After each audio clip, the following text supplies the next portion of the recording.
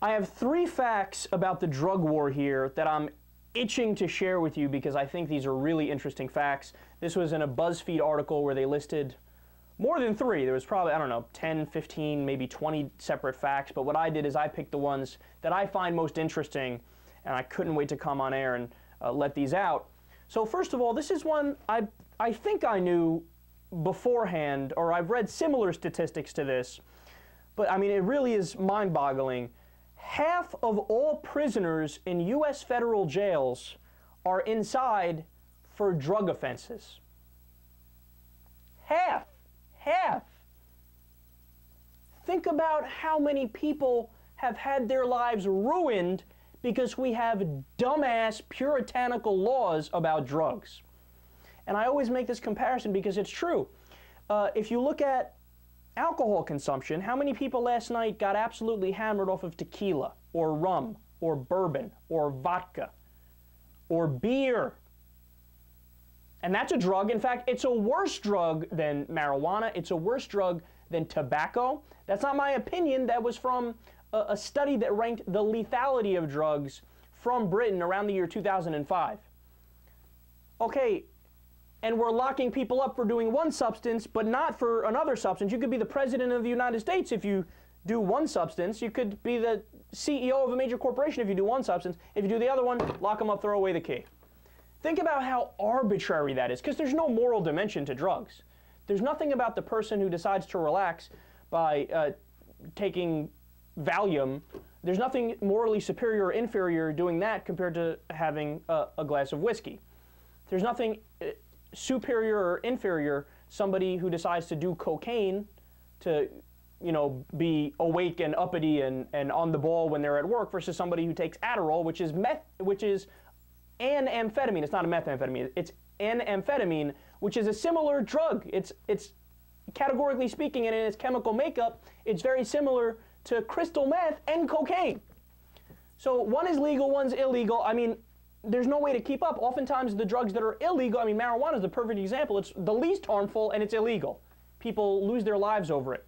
Half of all prisoners in U.S. federal jails are victims of what is essentially the new Jim Crow, because oftentimes it's poor and minorities, poor communities and minority communities that are disproportionately targeted. Black people, white people use drugs at the same rate, but black people get arrested 4 times more often. 4 times more often. That's a fact. Now, the second one. Drug money kept the global economy afloat during the financial crisis. Quote, when UN drug chief Antonio Maria Costa declared that $352 billion of laundered drug cash was the only liquid capital available to some banks on the brink of collapse in 2008, the banking world feigned outrage.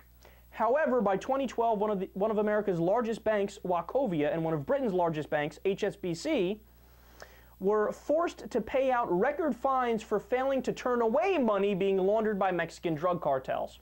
So in other words, what that means is when the economy tanked due to the Great Recession, there was no capital anywhere.